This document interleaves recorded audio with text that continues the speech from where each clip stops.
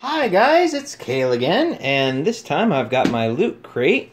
It's the classic crate, and it just arrived today.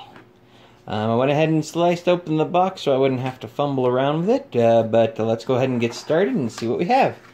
And this month's theme is anti-hero, and right on the top of the box you see Archer.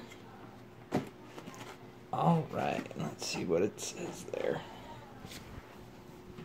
Sterling Archer, do you want a president? Because that's how you get a president. Danger Zone President, 2016. Alright, and for any of you who haven't watched Archer yet, it's actually a pretty fun show. Kind of a satirical, spoofy type spy show, so that's pretty cool. Next item in here, I saw the Kill Bill socks. And that's the movie with Uma Thurman from, I think it's the 90s, maybe a little bit later. But just socks from Kill Bill. Crazy samurai sword-wielding lady, and it looks like it's got like the blood spatter and, you know, just kind of a pair of socks. I'm not going to lie, it wasn't my favorite, so wasn't super into it. I really like the pin, though. I'm not sure how this is an anti-hero. Maybe the Dark Elves are anti-heroes in that world. I always thought they were just, you know, another character you could play. But really cool looking pin, definitely Warcrafty. Loot Crate's getting away from like the branded, like Loot Crate branded pin, so it's not just a Loot Crate pin, it's a Warcraft pin. And actually this month's loot pins, their downloadable content is supposed to be a month worth of Warcraft online, in preparation, it sounds like, for the new expansion that's coming out. Alright. And next item is from Hellboy. It looks like Hellboy's fist, and it's the right hand of Doom ceramic bank. So I'm assuming it's just Hellboy's fist with a slot in the top for coins. Alright. And from the front, I was a little worried it was going to be black, but if you've ever watched the movie or read any of the comic books or anything like that, you knew it was red. So I'm real glad that they did red, and the slot's in the back there. So kind of just a cool little bank with a little rubber stopper on the bottom. Alright. Actually, I really like that. It's better than some other filler items that they sometimes do. So big fan of the fist, the pin, and the shirt so far. Socks are kind of so-so for me. I really like fancy socks, but those ones just didn't hit the mark for me. Alright, and of course the big item this month, and the one that was kind of hinted to most strongly in the teasers, is the Harley Quinn Q-Fig.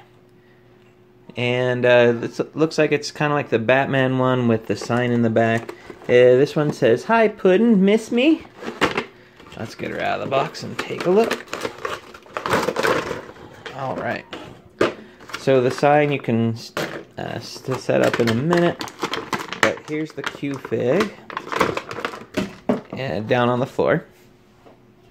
Alright, and there she is. The hammer is not glued in or anything, so that's cool, I guess. And then she's got the little hyena, the laughing hyena dog. And then the sign just goes right behind that hyena right there. And there you go. I think I may have bent the hammer. I'm a little sad. But pretty cool little figure. I'm actually kind of digging the Q-Figs. And they're not just that, you know, the generic Funko Pops.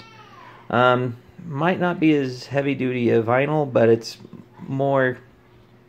They've got more flexibility with their poses and what they can do with these figures, so I really like that. Pretty basic paint job, so nothing to screw up, and did a really good job with this one, I think. Alright, so that looks like it's everything in the box outside of just their literature. Yeah. Alright. So this will go in my case next to Batman. I'm getting enough of these Q figures. I might just clear out one shelf for the Q figures, one shelf for my favorite Funko Pops, and then one shelf for the Firefly stuff. But there's the Q-Fig, really like that. Alright, and then this month looks like you can set up like a target or something with the box. I'm not going to flip it out right now just because it's just a box in the end, but it's still kind of cool. Alright, and they've been doing more to try to beef up their magazine, but usually just kind of tells you what's in them. It looks like they did a cosplay of their Loot anime box characters, a couple of the other cosplay bits there. Oh, it's got a little comic in this one. Cool. But anyway, that was the box for August 2016. And tell me what you think in the comments below. Overall, pretty happy with everything. And in case you didn't see it, I just did a puzzle this weekend for the Funko Pop Marvel puzzle. Found it at Target for about $10. Anyway, thanks for watching again, and you guys have a great day.